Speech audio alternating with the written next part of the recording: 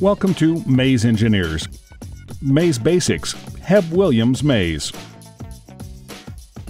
The Hebb-Williams maze consists of a square arena with dynamic interior walls. One corner is designated the start of the maze, and the opposing corner contains a box to hold a food reward. Since rodents can remember the path that led them to food, they will always try to follow this path subsequently. Thus, the Hebb-Williams maze was designed to be a test of intelligence in rats. The Hebb-Williams mazes are performed within several days in 3 phases: an acclimation phase, an acquisition phase, and a testing phase. Phase 1.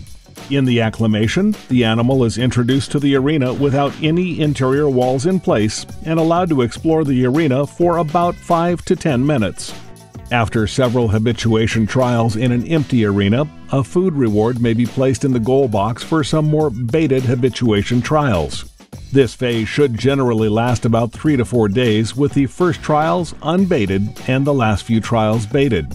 After the animal has been sufficiently acclimated to the arena and to the reward box, the next phase of the experimentation may begin.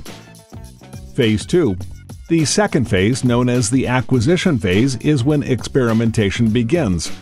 The interior walls and food reward are used here.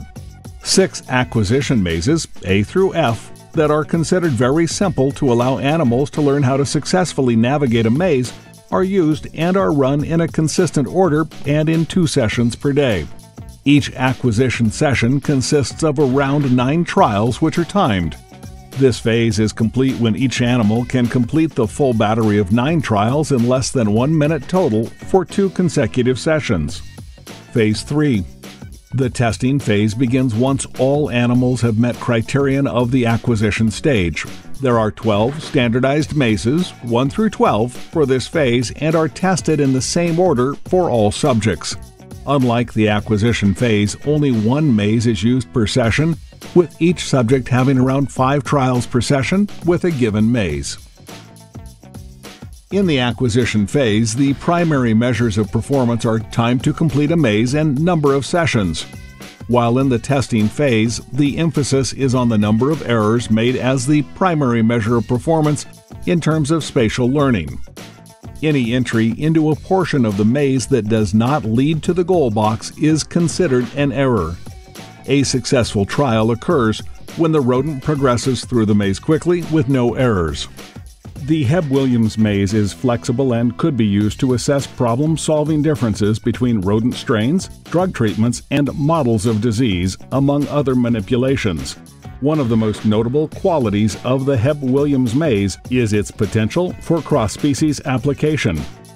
A maze such as the Hebb-Williams maze that is sensitive to many natural and manipulated factors such as sex, environmental enrichment, drug administration, and genetic manipulations is an attractive candidate for cross-species assessments of problem-solving and intelligence.